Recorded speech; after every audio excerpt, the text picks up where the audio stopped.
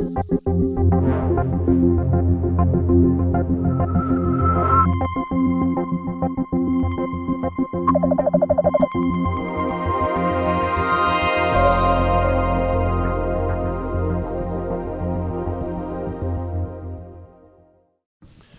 welcome along, ladies and gentlemen, to your weekly SETI seminar series.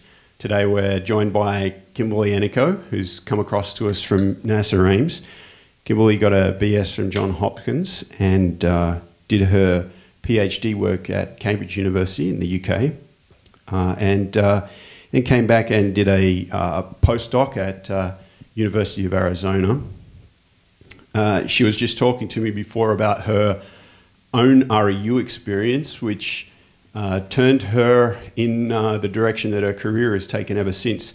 She got the chance to work on infrared instrumentation with applications to astronomy and most lately to planetary science.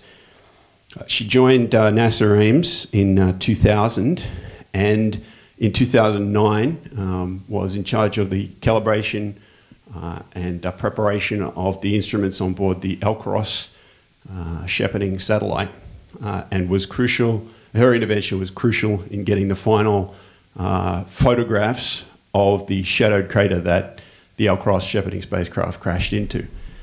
But she's not going to talk to us about that because her life in the last 12 months has taken another turn, her scientific career. She's now spent the last at least 6 months at the Southwest Research Institute in Boulder, Colorado, where she's heading back next week as well. She's working there with Alan Stern on the topic of her talk today, which is how to utilize commercial opportunities in suborbital flight.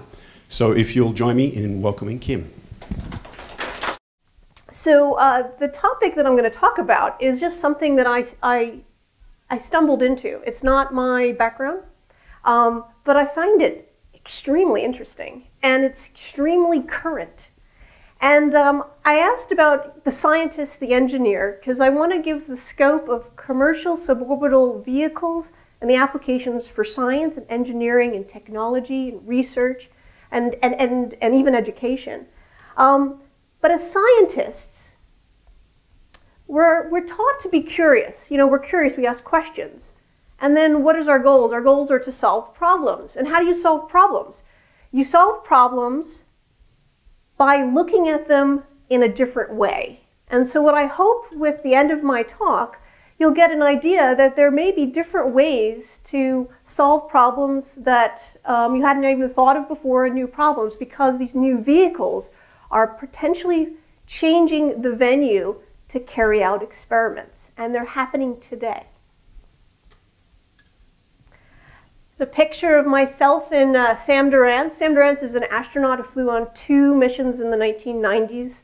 I was an undergraduate at Hopkins, and he was my junior thesis advisor. And we got reacquainted at the opening of Spaceport America. This is a spaceport based in Las Cruces, New Mexico, and they had the ribbon cutting ceremony just this last October. It's going to be the venue for where Virgin Galactic is going to be flying out at Armadillo Aerospace, as well as a bunch of sounding rockets. So just wanted to show you that throughout my talk, I'll have a lot of dates. All the information I'm showing you is in the public domain. And the dates are relevant because there are things happening extremely fast in this arena. This is an outline of my talk. So to work on language and trying to understand what is meant by suborbital. So what is suborbital?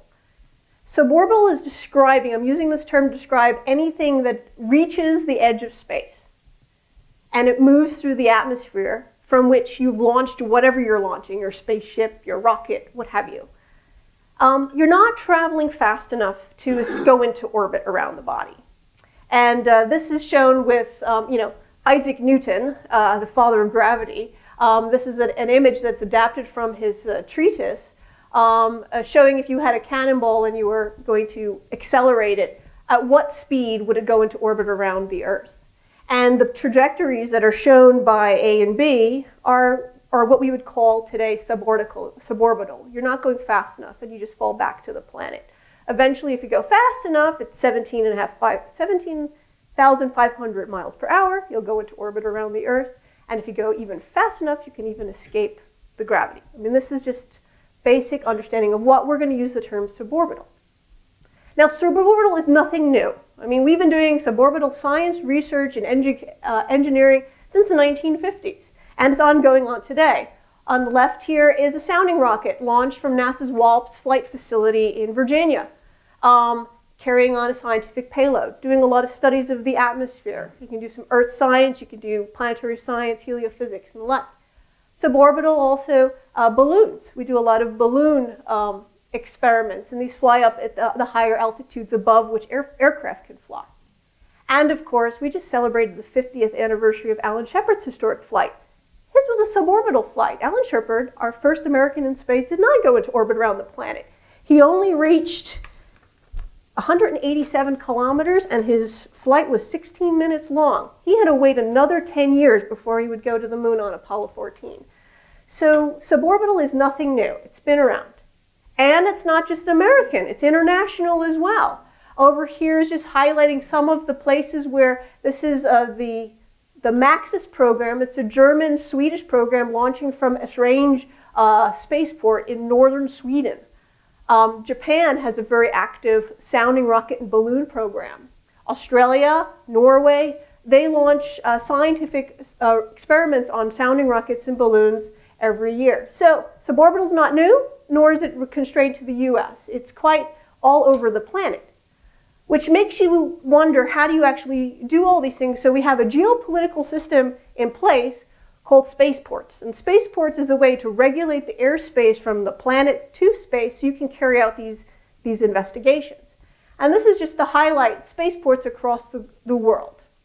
And in particular, number 4 showing here is Cape Canaveral, where the shuttle is launched from, and all our unmanned rockets mostly are launched from. Baikonur, number 14 over here in Kazakhstan, is where the Soyuz and also a lot of the unmanned satellites are launched from. So we have a very active launch capability. Where you launch on the planet tells you what orbit you should go in, what's accessible. So you want to have different types of spaceports all over the globe. There's a lot of activity going on, because this is a picture from the FAA, the Federal Aviation Administration. This was dated from just last summer, showing the spaceports, the 21st century US spaceports. Which ones are federal, which ones are non-federal, who are applying for grants to have access to space, because there are these emerging space companies that are coming on board. In order to launch their vehicles, they need to have regulations to allow them to go into space. So it's quite active.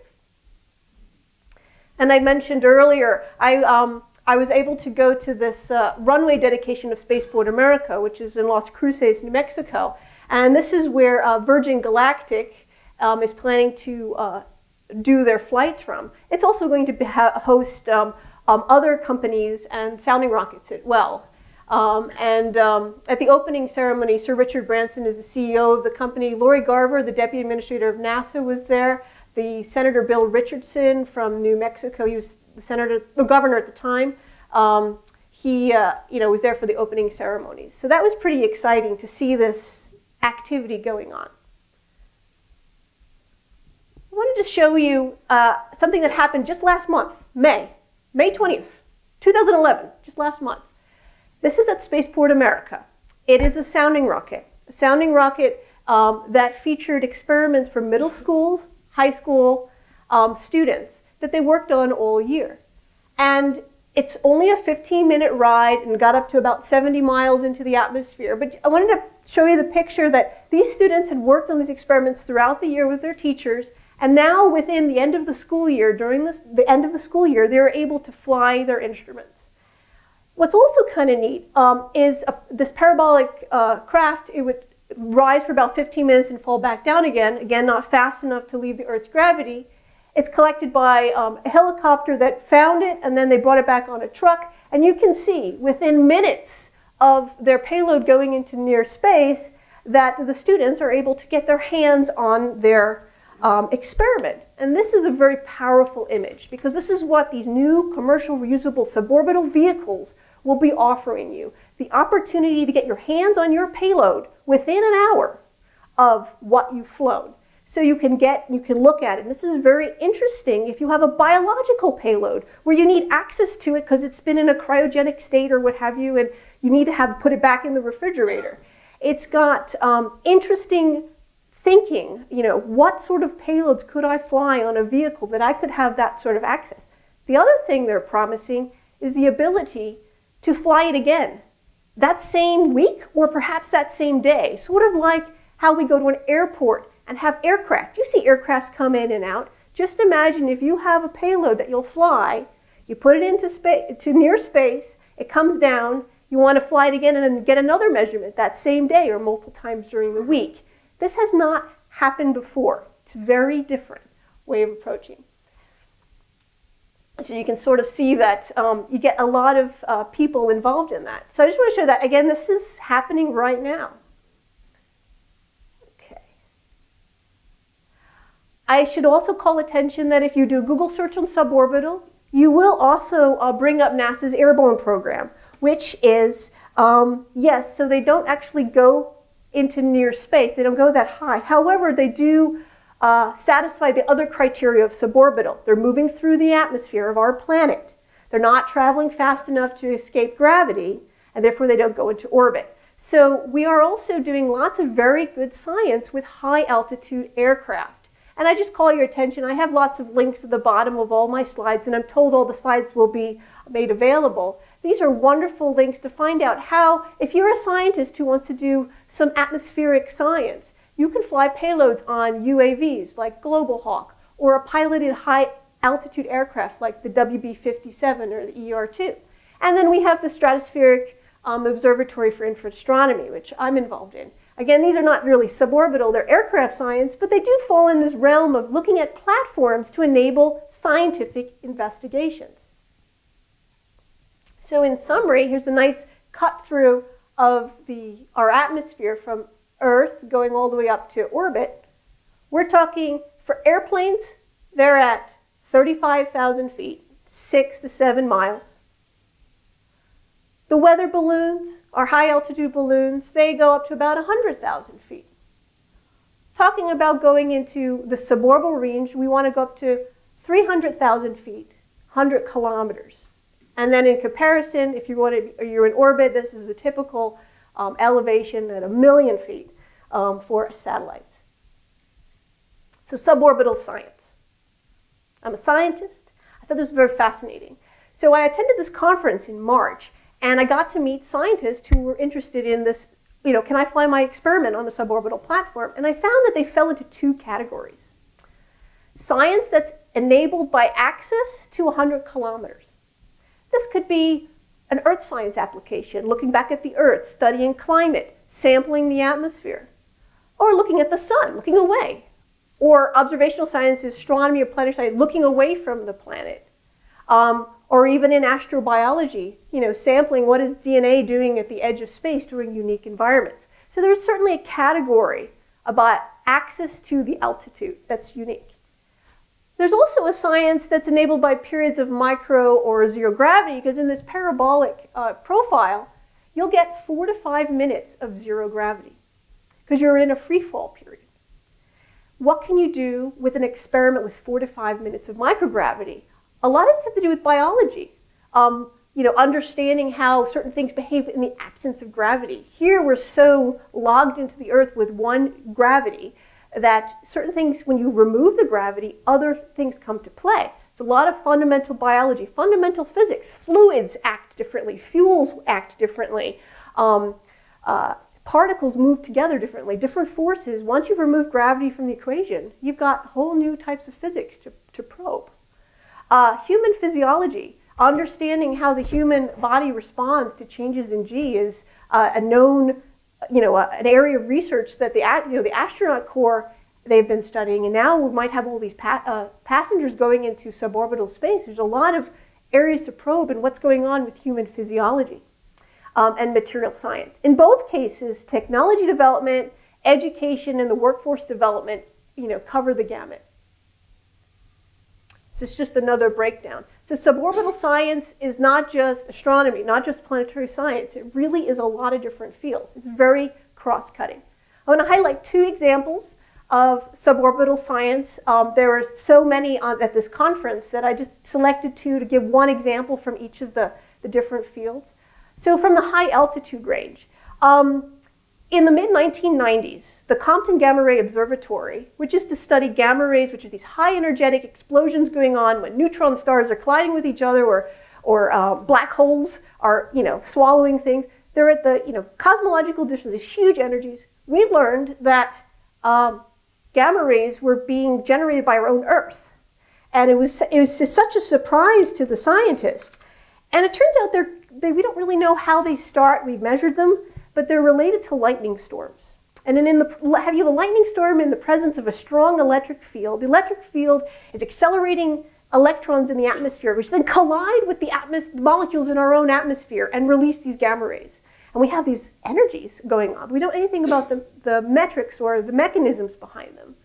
So Joanne Hill at Goddard put in a proposal. So she would like to fly a gamma ray instrument and an optical instrument and a radio instrument at the same time, put it on one of these vehicles, have this vehicle fly multiple times, and from the vantage point of at 100 kilometers, you can look back and take monitoring what these gamma rays are doing and how they're related to lightning storms.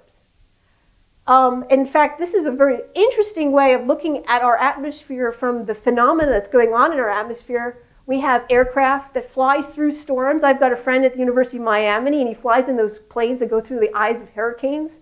It's like the coolest thing. And so we do a lot of wonderful things right there. We fly,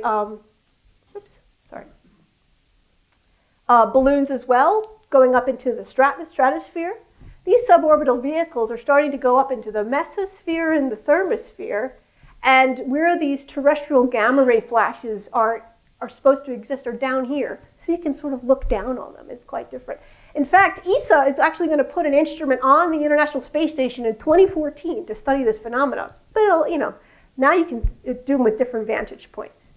To give you a feel for, if you were to go on one of these, so some of these vehicles you can, it's human rated, other ones you just fly in unmanned. So you can put your camera up.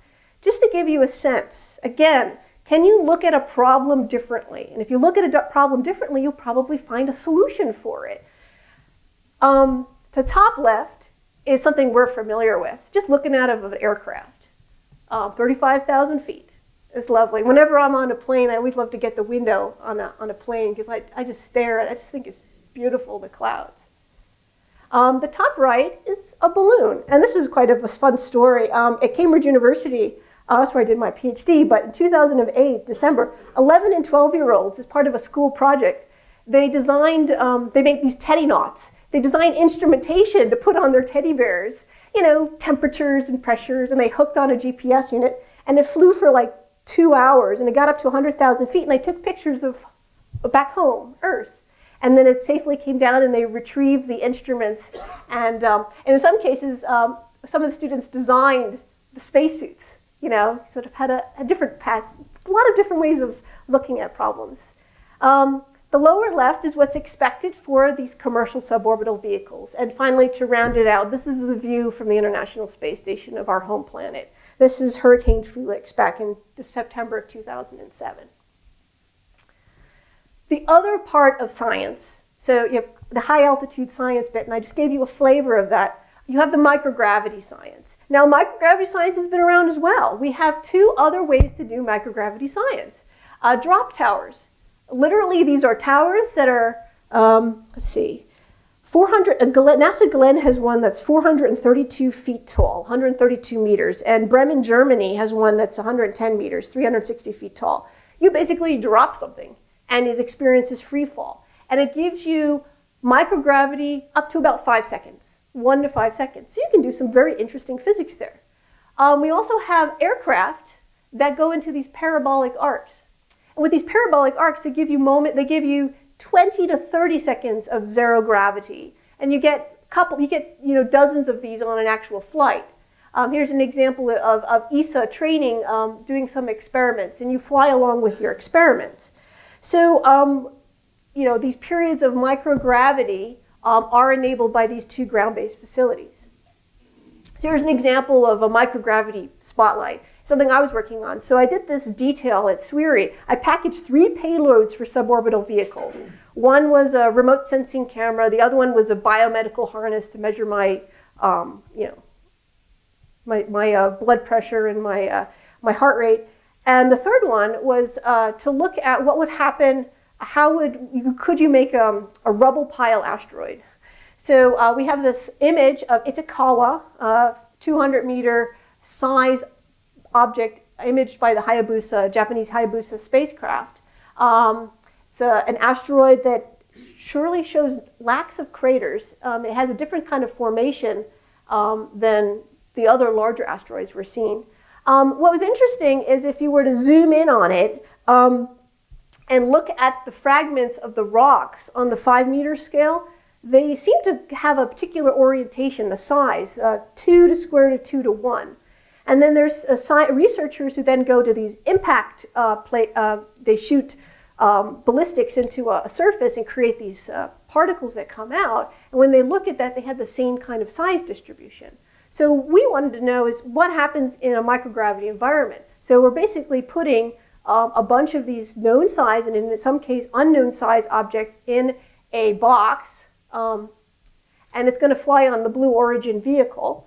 And so it'll have 4 to 5 minutes of gravity, and cameras will be taking pictures. So you're interested in how these rocks are going to reorientate themselves in microgravity, and then practice imaging techniques. So when you send a probe to an asteroid in the future, you could rely on some imaging techniques to understand what's going on. So that was an interesting, interesting project. It'll fly later this year. Just to give you a size, I mean, this is the International Space Station. This is the size of the capsule that NASA and other entities are working on compared to one of these places that we might visit. So these are certainly quite interesting applications, from a scientific point of view, but also when you want to go to visit these places.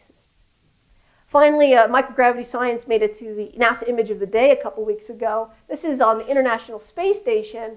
You have a 30-millimeter droplet of fuel. As it burns, it gets smaller, creates soot, and then the particles combine and spiral away. So, there's a lot of interesting science that can be done from microgravity and high altitude. So the next big area is this commercial suborbital. And I'm going to introduce, names that I didn't even know about 6 months ago. And it was really interesting to meet a lot of the individuals involved in this. So when I use the term commercial suborbital, these are these vehicles that are under development right now, today. They are reusable. So they're promising these high flight rates, rapid turnaround, and to fly on demand. Now, we haven't had this capability before. And so if you wanted to, go and observe a particular phenomena, they were eventually going to offer this. They all support unmanned payloads. And some are allowing human-tended experiments, a la the payload specialist approach that we had with the shuttle program. And they're all advertising lower cost. So who are the players? I don't know if anyone recognizes these vehicles. They are certainly very different. And what's really neat, I'm highlighting 5 here. There have been others that have come and gone, and there's probably more still to come. But these are the 5 contenders that are active right now. And they're all different shapes and sizes, approaches. It's fascinating. You have Virgin Galactic, X-Core Aerospace, Armadillo Aerospace, Maston Space Systems, and Blue Origin. I have a slide on each of one of those to highlight some of to give you a feel for these companies, because they're all very different. They all have different models, business models, who they want with their clientele. So in each of the slides, I'll have this little star on the side. That's when the first test flights for the vehicle that they're advertising to the suborbital community are available. So Armadillo Aerospace. The CEO is John Carmack of ID Software. The company was founded in 2000. It does its research and development out of Caddo Mills, Texas, and eventually will fly its vehicles at a Spaceport America in New Mexico. They won the Northrop Grumman Lunar Lander Challenges back in 2008 and 2009. And right now they have a parallel development between the Supermod and the Stig. These are, they're doing two different development paths, trying to get to where they want to go. And I call out, that's a vertical takeoff, vertical landing, and it's unpiloted, unmanned. So this is a picture of a test that they did of the STIG, which is a hover test, just in March. And this last month, on the SuperMod, they were doing some static testing. So these are active in development. Blue Origin, they have their headquarters up in Kent, Washington, out of Seattle. Their CEO is Jeff Bezos of Amazon.com. And NASA's been interested in Blue Origin because they have an innovative pusher launch abort system. Blue Origin also would like to do orbital work, and they recently won NASA's CC-DEV-2 award to develop their orbital vehicles. But from a suborbital range, they are assisting in doing some scientific research. And their first vehicles are vertical takeoff, vertical landing, unpiloted, and then they're eventually going to potentially take humans as part of their market plan. Their design is loosely based on the DCX. They were only founded in 2000.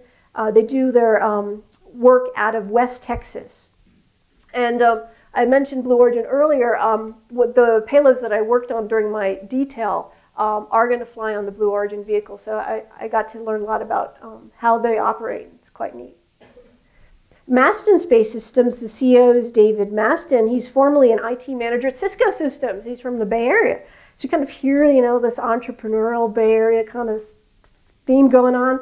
The company was only founded in 2004, and they do a lot of their research and development out of Mojave in Southern California. They've had a lot of different vehicles through their development system. The Zoe, and then they also had the Zombie, and both the Zoe and the Zombie won these lunar centennial prizes. But the one that they're doing for suborbital research is the Zero. I hope I'm pronouncing that right. And just last month, and there's a YouTube video about this too, this is when they were doing some tethered flights of this vehicle to qualify it. Again, just last month, so these are very active. Virgin Galactic is probably the more well-known of it all because of the name, Sir Richard Branson. He's the CEO of the Virgin Group. The company Virgin Galactic was only founded in 2004. Here's a different approach. This is a horizontal takeoff, horizontal landing. In fact, though, it's brought up by the carrier ship, the White Knight 2, and this is Spaceship 2. That brings it up to altitude, and then the Spaceship 2 drops and fires its rocket, and then goes into its suborbital path, and then comes back like a glider. This is based on their collaboration with Scaled Composites, who built Spaceship 1 that won the X Prize. So their R&D is in Mojave. They're going to be flying out of New Mexico. Their market is space tourism. They've been taking bookings since 2005, and they have 430 people signed up for it. So notable notes is that they've been in testing for a while, but it's been quite exciting. You can go to this website down here. Scaled Composites gives a running list of all the tests it's been doing. And even today, it posted today that they just did two tethered flights within 1 day. So again, it's this whole thing of trying to say, we're going to fly often. In October 20th of last year, they did their first glide test. May 4th of this year, they did their first feathered flight, which is how this glider comes back to Earth. It's a unique, innovative way. And just a couple weeks ago, they just did their second, and I learned today that they've just continued doing that. If you were kind of not following the news, in April of this year, when SFO Terminal 2 got opened up to Virgin Galactic, Spaceship 2 and White Knight 2 came and visited the Bay Area and landed at SFO. This is a picture of that. The fifth on the list, I just did them in alphabetical order, is X-Core. X-Core, this is a horizontal takeoff, horizontal landing, and it's also piloted. This is going to take 2 people up in space. Jeff Greason, formerly of Intel, is CEO of that. This company, X-Core, has been around since 1999, but their main product is making reusable rocket engines. They've been involved in experimental aircraft like the Easy Rocket and the X-Racer. Their R&D home base is in Mojave. But when they get their Lynx vehicle running, they're advertising that they just need a runway that's 2,400 meters in length, 7,900 feet. So, because they're planning on, they have a lot of international connections to have their vehicle loaned out to lots of airports. They just had a recent milestone a couple months ago. Again, they're like a rocket engine development company. This was a cryogenic piston pump that's going to be used on the Lynx vehicle. They're going to hopefully start their testing next year. To round up the commercial space, because this area, we have to mention I want to mention the zero-G aircraft. This is how NASA, since 2008, has been doing all its suborbital research. So they're based in Ellington Field, Texas, which is near Johnson Space Center, but they do fly all over the country. And they offer flights of microgravity for tourists. So if you have $5,000, you can get yourself a ticket, and you can experience microgravity. And you can go here for the information. I mentioned just showed pictures of the FAST program, which is the Facility Access to Space Environment for Technology. It's the NASA program that allows you to do research. And I'll talk a little bit about when we get to the last half of the talk. So I gave you a flavor, these 5 companies. And I want to also leave you with the message that they are not in competition with the other existing facilities. They're complementary. And speaking to you as users, I'm treating this audience, we're scientists, we're engineers, we're technologists, we're educators, we want to use these vehicles. You ask yourself, what is my question? What is my problem that I want to solve? And then you say, what is the platform for me? So what you do as an engineer, you do a trade study, and you have all the different platforms, drop towers, sounding rockets, high altitude balloons, parabolic flights, the International Space Station, our national laboratory, which does amazing microgravity work, and also looking back at the Earth. And then now we have commercial suborbital, just more facilities. Then what's your metric? What are you interested in? Do you need something that's, what's your budget cost? How much time in microgravity do you experiment? If you're only interested in needing a few seconds, then you want to use one platform. If you need minutes or hours or weeks, use a totally different platform. Quality of microgravity, launch frequency, how often do you need to do your experiment, what sort of mass. Obviously, this is always, why is going to space expensive? Because launching mass into space is expensive. The more mass you have, the bigger the rocket has to be, and that's just more expensive. And so learning to get your mass down is always good. But however, if you have some development that has big masses, you might only use certain platforms. How high do you need to go? What's the maximum load on re-entry that your payload has to survive? And do you need a human in the loop? So if your metrics were low cost, long time, high quality, high frequency, low prep time, low mass, high altitude, low G, and to be human, that's what it would look like.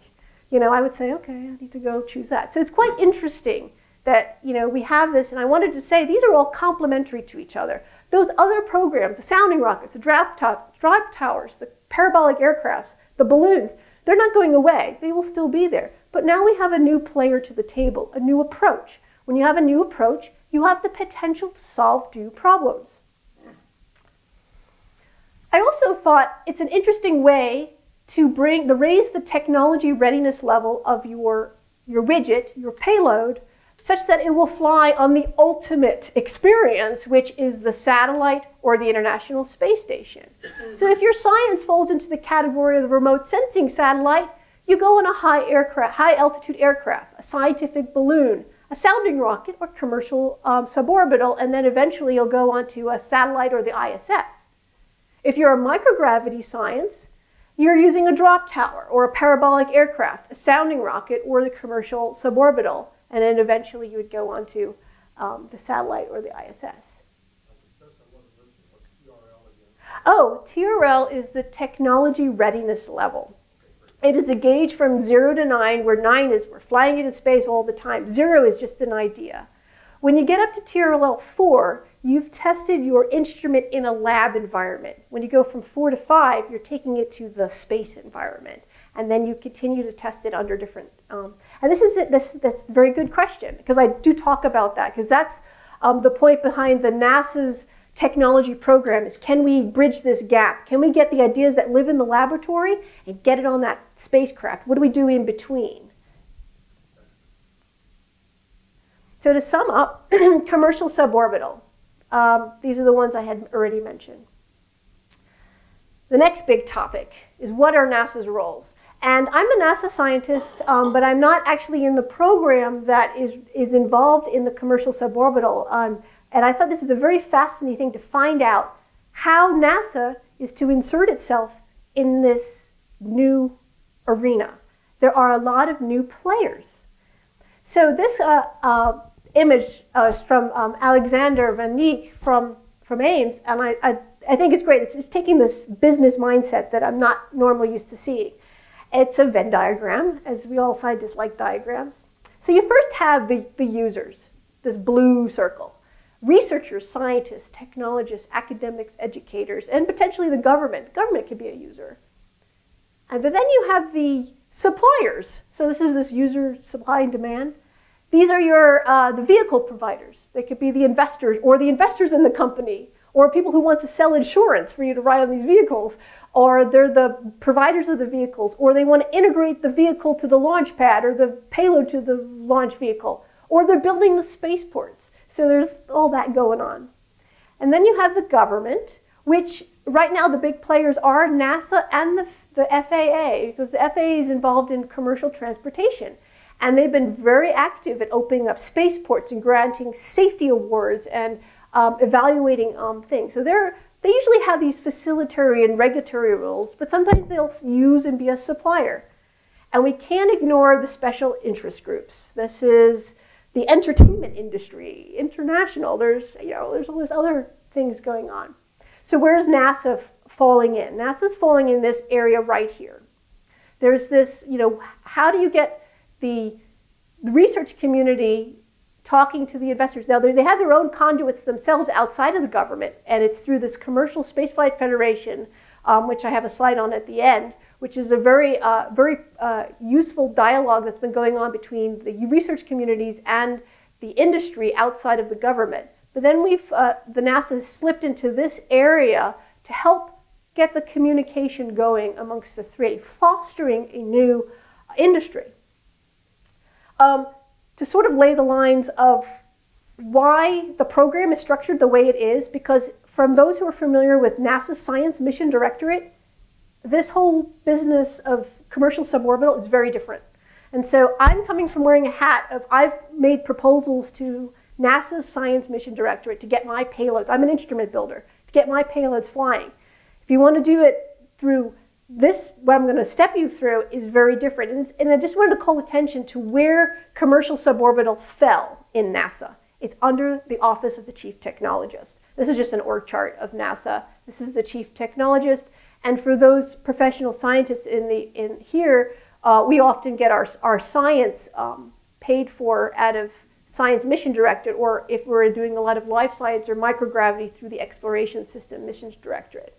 So the area where it's being shepherded is in a different part of NASA. And this mainly affects the funding. It also affects the structure. But the other thing I wanted to point out is it's a changing landscape. So nothing is really set in stone. So you had mentioned about TRL levels. This is what the whole Office of the Chief Technologist wants to do. It wants to increase, so a higher TRL means you're flying. And so it wants to focus on the low TRL. Once you're in space, you're at 8 or 9. And once you're below that, you're still in, I'm in an idea mode, I'm doing a breadboard, I'm moving on to actually putting it on a vehicle. And so it has these different categories: early stage, game-changing, cross-cutting. And this is the area where this commercial suborbital falls under, CRuSR and FAST, which has got recently renamed Flight Opportunities, which then is doing suborbital reusable launch vehicles, parabolic aircraft, and in the future, maybe orbital. Don't know, that's not quite set in stone yet. Again, it's sort of an idea of where this all falls. So if you are a scientist, you like, wow, I want to learn more about this. I have an idea that I want to fly on one of these vehicles. What do you do? So this is the main site right now, is flightopportunities.nasa.gov, and you go to it, see their mission statement. And this is a lot of words, but it talks about the program goals. And these are the players of the CRuSR and FAST program. They're led out of NASA Dryden, but NASA Ames here is in charge of the payloads and the payload integration. And And so we have Dougal McLeese, whose name is up here. He's here to answer questions after my talk, if you have any specifics about this Flight Opportunities Program. Because I'm learning as I go, because I'm a user and finding this very thing very exciting. It has had a history of being operated out of Johnson and Glenn. So this is all new, hot off the press. So it's been very active. There are these things called announcements of opportunity. How the Flight Opportunities Program is sending out their announcement opportunities is a little different than ROSE's. It's a rolling call, meaning it's an open call. You can submit proposals at any time, and then periodically they gather up what they have and they see what they can match up. And their purpose is not to develop the payloads, but to buy flights. To buy flights on a parabolic aircraft or one of these suborbital vehicles. This is its role right now. At present, it's supporting the unmanned cruiser flights and the manned and unmanned parabolic flights. So you go to the flight opportunities.nasa.gov. The next cutoff date is at the end of this month. There'll be another cutoff date in a few months' time. But it's an open call all the way through December 2014 is the current, how it's established. This is how it got arranged. Call attention to the announcement that came out last month in which they mentioned the selections from the last go-around. They had 16 experiments, and this is the breakdown. 12 on parabolic, 2 on these the vehicles. Right now, only Maston and Armadillo are flying, but you can imagine next year when we have more vehicles flying, it's going to be a growing, changing, dynamic environment. So you have 12 parabolic, 2 on these vehicles, and 2 on both. So it's a good spread. Also, it's not a totally NASA. This is only 3 are NASA investigations. 7 are from non-NASA. They're from universities or companies. Again, NASA's role is not to tell these companies what to do. It's just to, get, are we meeting the user in them as, getting the industry talking to the users and facilitating it as best as it can. And then some are combined. The breakdown, I should have said application, but I still think of it as science. We've got physics, some of the technology development, and then some of the biology. The Flight Opportunities Program has offered grants to the vendors. So it's offering grants to the users, the scientists, but also the vendors. So these companies are interested in this program. And these are for services, to have these vendors provide payload services or flight services. And that proposal is due at the end of this month. Very active on that. So finally, how can you get involved? And I'm hoping I'll leave you with the message that this is a very dynamic, changing, paradigm shifting, I don't know what the right buzzword of the day is. It's fascinating that we have these new vehicles that provide these new ways to access near space in different manners. And how can you get involved in that? If you've flown an instrument on the space station, or you've done a parabolic flight before, or you've done a small sat, or you've done airborne science, maybe repackage it for one of these suborbital vehicles. You don't know what you'll find if you sample it in a slightly different way. Frequency, altitude, what have you. So the places where you can get involved is participate in these proposal opportunities. And it's not as clear-cut as ROSE's. Okay, ROSE's been around for a while. Now this is a changing kind of way to go about trying to get your science done on these reusable vehicles. If you're not of the government, you could join the Commercial Space Federation Research and Education Affiliates. This is, they do a lot of work for, they've only been around since like 2004, and they do a lot of grants and FAA regulations and public advocacy, and they're working to make commercial space have certain industry safety standards, similar to what must have been done for the aircraft industry, 50, 70 years ago. So that there's this entity that's emerging. You can take payload suborbital training. There's actually an FAA accredited center that can put you through what you might experience if you go on one of these vehicles to attend your science and attend conferences. And I'll talk about the NSRC. And I'm talking about the you, meaning we're all scientists, educators, researchers, users. We're interested in using these vehicles to help us solve our problems. As you're a scientist, we live and die by the grant proposal. So how are you going to do this? There's really not a fixed path. Seriously, there's not a fixed path. The Flight Opportunity Program is trying to model itself in the same spirit of a program that the airborne scientists use. So if you're an airborne scientist in the audience here, if you're going to use a high-altitude aircraft, you go through your normal SMD path, and you buy your flight services through the SOFRS program. If your flight opportunities for commercial suborbital, you go through flightopportunities.nasa.gov.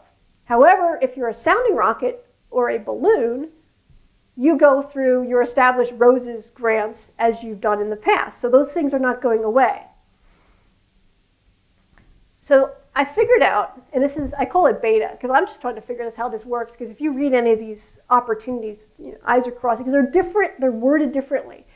So right now, it's an area in flux of how you go about to get your scientific payload on a commercial suborbital vehicle. And this is how I see it. This is my opinion on how I've read the documents. And it's going to change. And I call out that the colored boxes here are established funding. It means it's sort of in the system. And the boxes that have hashed marks means we don't quite know how it's all going to play out. And there's 3 paths right now. One is if you get your normal funding through NASA. And you would apply to the Office of the Chief Technologist, or if you're life sciences or microgravity, you would eventually go through SOMD. And if you're doing Earth or space science, you go through SMD. The check marks are sort of to represent the peer review process, because this is another place where you want to be good stewards of science. And you want to have the peer review process get you good proposals. And so the check marks are sort of to represent like how many proposals you need to write. So if you're going through NASA SMOD, which exists right now, there is a call that says certain areas are applicable to CRuSR. You get peer reviewed, and then you get money to build your instrument and design your interface. And then you have a CRuSR review, which you then, works out the interfaces to the providers. You get dumped into the flight opportunities call. You don't need to do a second proposal there because you've already been selected by NASA SMD, where the flight opportunities group will do a compatibility check, a flight profile, and a safety review. You get your flight, you get your data, and maybe you fly multiple times. I mean, again, this is one of the ways that this is how, or if you get enough flight, you might want to propose again. You have your instrument existing, but a year later you want to run it again. You just now you write a proposal to the flight opportunities call, and you take your data, and then eventually you pop out, you get a new idea, and you start the whole process. So you're looking at writing 1 to 2 proposals. It's a little bit complicated. Oops. If we get down to, like if you're not going through NASA, and this is the interesting thing. Okay, now this is where you can sort of like, if you're interested by this, we don't have funding, there's not established funding through NSF, NIH, DOD, space grants, or what have you, to fund your payloads. You've got to sort of convince them this is kind of neat, because the vehicles are, are starting to fly, but, you're waiting for, where these Pathfinder payloads going on right now are really paving ahead a new way of doing things. So how this is supposedly going to work is if you find some funding, you build your instruments, so you've got your peer review process, and then out pops an instrument, which the entrance criteria to flight opportunities is TRL4, which is component and or breadboard validation in laboratory environment. So they want to accept things that have been at least tested in a lab. So you're not putting something on the rocket for the very first time because you want to make good use of your facility. So you interest here, and then you have, since you're coming from outside NASA, you will be vetted again by the flight opportunity. So in this case, you're writing 2 proposals. But the same mantra is the same thing. And all flight opportunities right now is purchasing flights. Now, eventually, this is where it's going to go, and you can even do this today if you have lots of money, and there's nothing prohibiting you from doing this. So you have your idea, and you win your grants, you have a proposal, and you build your instrument and your instruments, and you just go directly to the vehicle and buy your flight. You don't have to go through flight opportunities. It's only there if you're a poor university grad student who can't afford, these vehicles are all different prices too. So NASA's providing a way to buy your airline ticket. Dougal's reference is the travel agent. In the past, you would, if you went to your vacation in the Caribbean before the internet, you'd have to go to the travel agency. And the travel agency filled out all these brochures, want to go to this beach or this villa or things like that. And they would go and buy the flights for you. And then you would just show up and enjoy your vacation. Nowadays, we just go directly to, Cancun, all the different resorts and do it ourselves. And that's sort of the image that this Flight Opportunities Program wants the industry to go. Right now, there's a brokerage going on because we're still trying to support the burgeoning industry, try to educate us that these are going to be available. Let's do make sure that the interfaces are good. We're not going to be, especially when they do a compatibility check, because on some of these vehicles, you'll have multiple payloads on the same vehicle. So you want to do some basic compliance checks. Are we going to interfere with each other? When we do this in the spacecraft business, it works out very well. So there's some, we're lessons, learning from our past. So yes, and you can do this now. You can purchase your own flights and fly them. You don't need to go through NASA from that. This is just different ways to get your flights. This is a reminder that if you have something ready to go and just need to buy a flight, NASA provides flights, and you would submit a proposal, and you've got 0G, and then Armadillo and Meston at this type of access. So as the time rolls by, there'll be more vehicles, they'll have more different profiles, how high they go, how long they go, and see how it's suitable. Other ways for you to get involved, the Commercial Spaceflight Federation I mentioned before. This is their website, commercialspaceflight.org. They have this research affiliate membership. So I think it's at a lower cost than the actual companies that join this, but it gives you an update into what they're working on and how you can get involved. Again, it's trying to be active participants in emerging commercial space.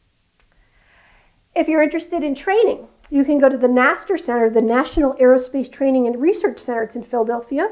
They have training centrifuges, they have simulations. They train a lot of military pilots in off-nominal scenarios. And in April of 2010, they won a safety approval from the FAA to allow them to provide training services.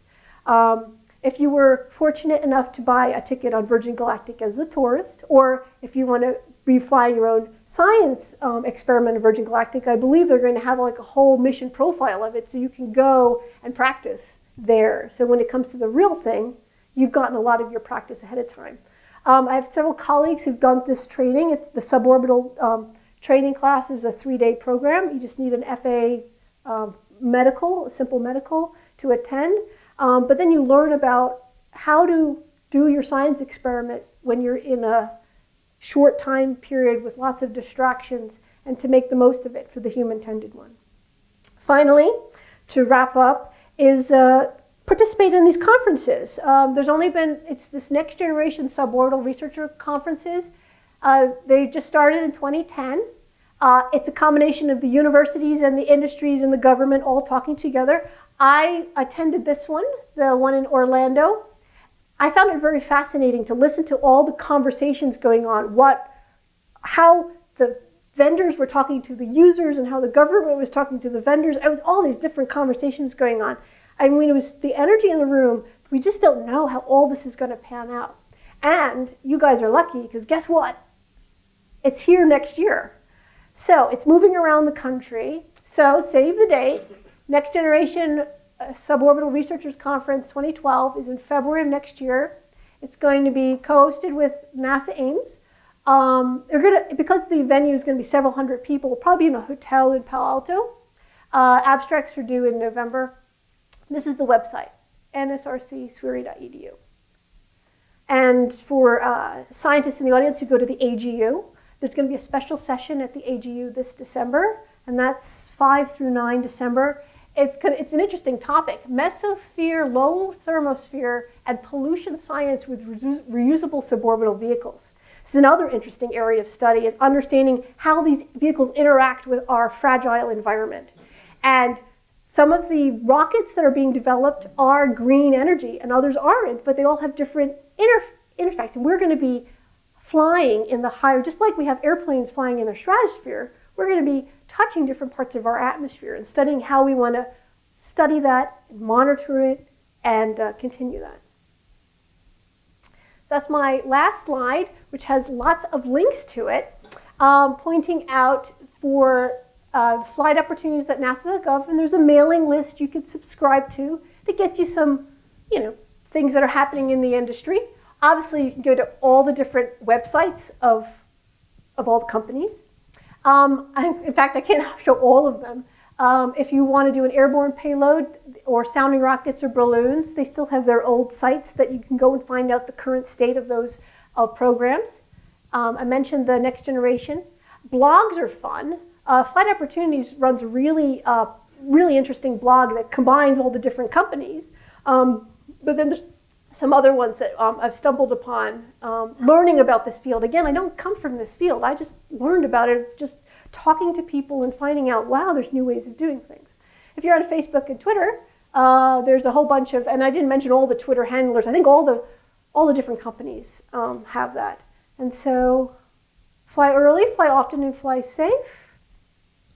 I hope you enjoyed my talk. Thank you.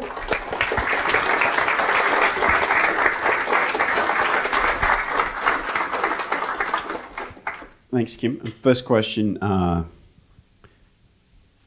You mentioned that it's possible to fly with your instrument on the Virgin Galactic aircraft, Spaceship 2.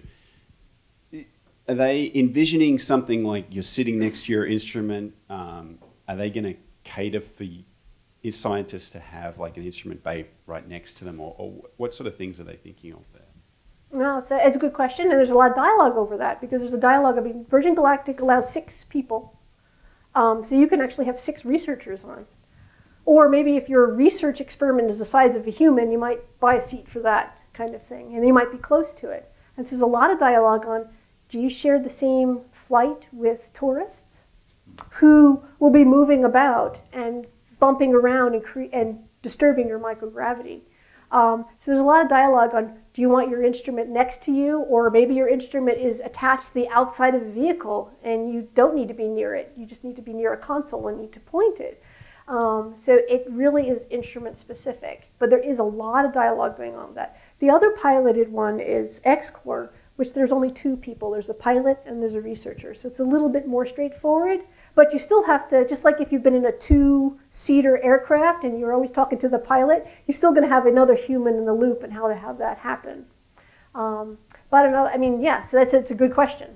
The human factors people are having fun with this. The commercial entities that you mentioned are all US based. What's the parallel in Europe, and is ESA sponsoring this kind of opportunity? Very good question. At that conference I was at in March, they invited a lot of the internationals who have the background in sounding rockets and balloons to come. And right now they're looking, they're not, how do I say that? The leading entity will probably be Spaceport Sweden, which has been flying sounding rockets, but we're planning to house one of the Virgin Galactic planes there and fly Virgin Galactic services out of that. So they're not developing their own. They're basically using what Virgin Galactic is building upon. ESA is not, doesn't have any program for commercial suborbital research vehicles. They do still have the parabolic flights and support the drop tests.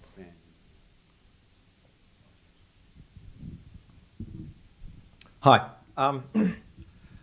About that chart that showed all the different platforms for suborbital, you included high-altitude balloons, but you listed them as unmanned.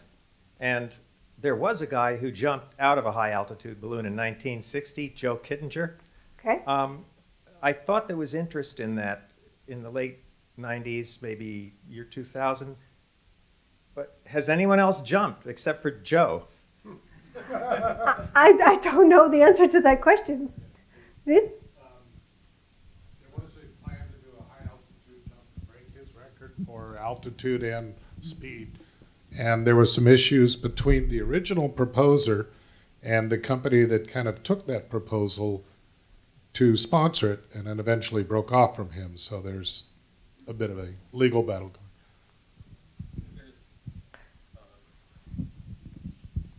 There's also a commercial company in Barcelona who's planning a tourism version of a parachute return from a high-altitude balloon. Oh, right. Okay.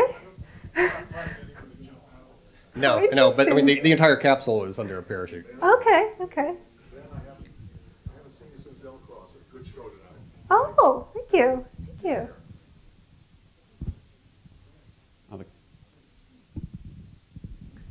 Yeah, I noticed you had FAA listed. As you do some of these flights and they cross over other countries, are there joint issues around regulatory or safety, or what's happening in that area? Well, not being an expert there, but I have been reading some of the documents. It is true that I know there's like a company rocket plane that really wants to do point-to-point. I mean, it's not all these ones I mentioned here, just come up and come down at the same place. They have limited range, so it's easier. And they're writing all the regulatory activities for that now. But in the future, that is certainly something that I was reading. If you go to the FAA website, to the Office of Space Commercial Transport, they have a document from 2005 that they're updating to just address this, because it is an issue.